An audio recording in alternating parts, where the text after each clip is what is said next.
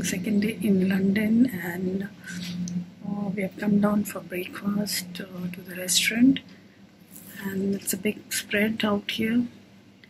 And today it's not very crowded. Yesterday it was very crowded. I'm starting the breakfast with hash browns, mushroom, bread and butter. I will not have non-veg today, and maybe fruits and fruit juices. So we have a long day ahead of us.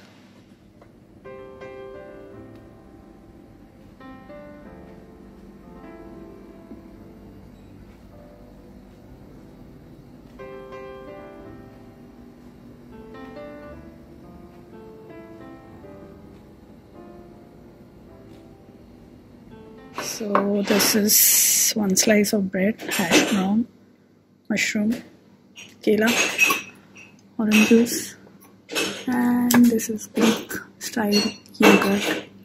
My husband having some eggs, sausages, pancake, and so this is the restaurant like. And today and we are late little. मतलब 10:30 तक है, 10 बजे 10:15 आ गए. So I guess सब लोग खा के चले गए.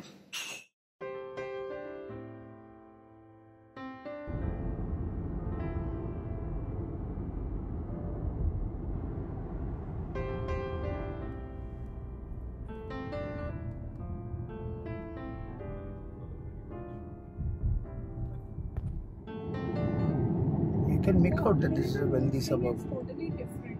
Huh? I think it's totally different here. Yeah, it has to be.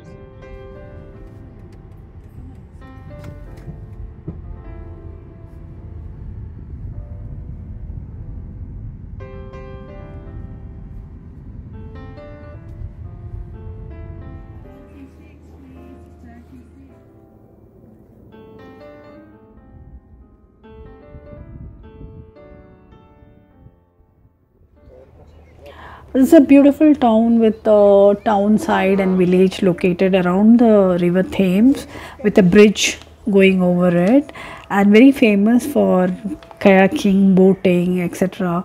People travel on boats here from one place to another place, and it was an amazing experience spending the early morning there till afternoon. We carried picnic lunch, a little bit of sandwiches and cool drinks, and walked around for a couple of miles.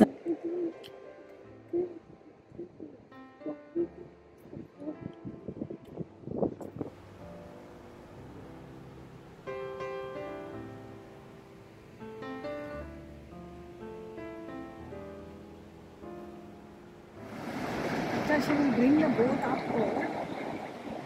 No, the water level will go up. It will come to that. Not level. Then they will open this.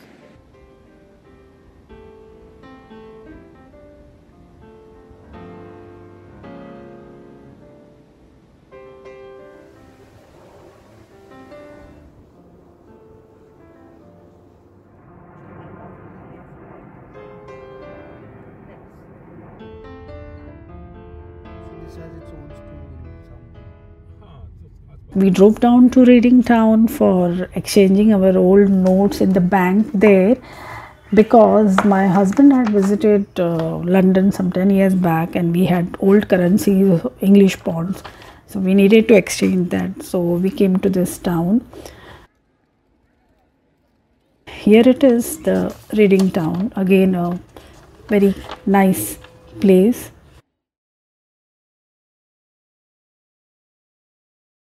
So after Henley-on-Thames, we went back to High Wycombe to pick up our friends and drove down to Salisbury to visit the iconic landmark monuments, the StoneHenge. It's a prehistoric megalithic structure, standing stones 13 feet high and 7 feet wide, and it is a legally protected monument. This place is around 92 miles from High Wycombe, and it took us roughly 1.5 hours to reach there. And about this structure, I mean, we have already seen it in so many movies and all. Nobody exactly knows the origin of this. Nevertheless, it was a beautiful sight to behold, as the sun was setting and we were watching the Stonehenge. Next day we decided not to take the car because parking can sometimes be an issue in London city. So we took a train from High Wycombe to London Marylebone station.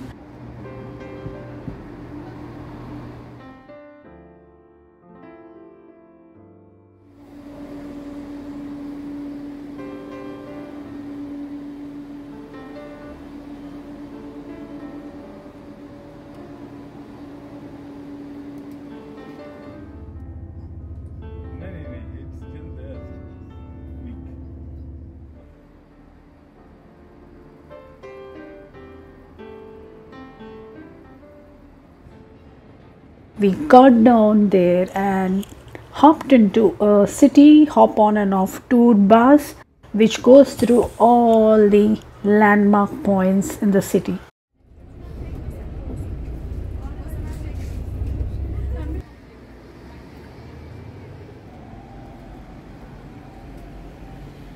Our first stop was at Buckingham Palace. As you can see here, it was very crowded, like I said, because it is summer vacation. All of Europe and UAE, the tourists were crowding everywhere, and there was a long queue to get inside the palace, to visit the interior of the palace. And to be honest, I was not very curious about visiting inside the palace, you know. So, and it was a very hot sunny day, just about managed to look from outside, and personally I feel Buckingham Palace definitely needs a fresh coat of paint, guys. After a couple of mandatory, you know, the touristy kind of photo clicks near the Buckingham Palace, we hopped onto the bus and left for our next stop, the famous Hyde Park of London. Got some delicious ice creams, enjoyed the park, the cool weather of the park because it was a hot day. So sat down and enjoyed a couple of ice creams there. So from Hyde Park we took a cab to go to London Eye near the River Thames to take a river boat to cross over to the London. It's a 25-minute ride. They have Uber boats too.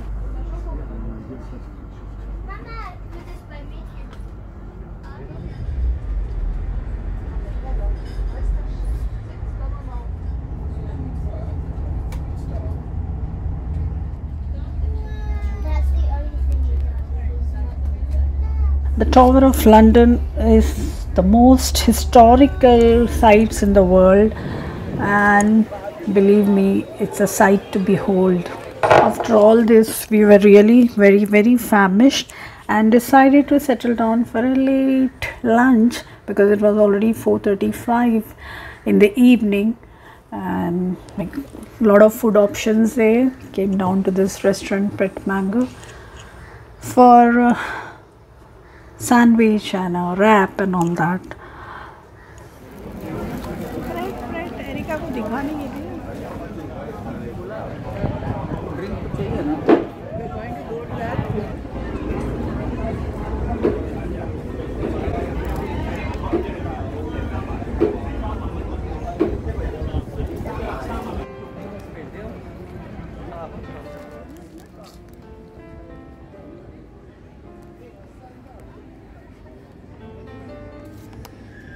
original wall is here.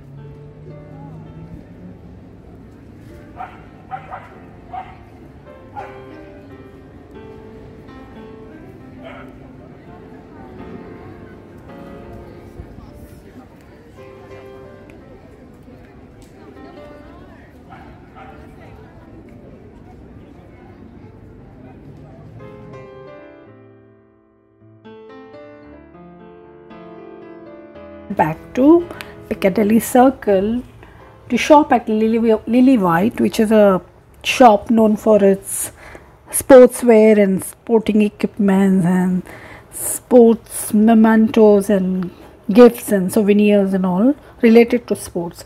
I wanted to get some stuff for my son and my son-in-law, so hopped in here. It was a huge big store with a lot of things to choose from. Finally came out satisfied after shopping a lot and spending a lot of money in there.